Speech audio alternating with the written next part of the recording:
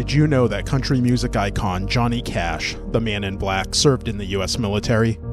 In 1950, shortly after the start of the Korean War, John R. Cash enlisted in the Air Force at the age of 18. He underwent basic training at Lackland Air Force Base in San Antonio before being stationed in Landsberg, West Germany. Assigned to the U.S. Air Force Security Service, he was a Morse Code intercept operator, decoding Soviet military communications.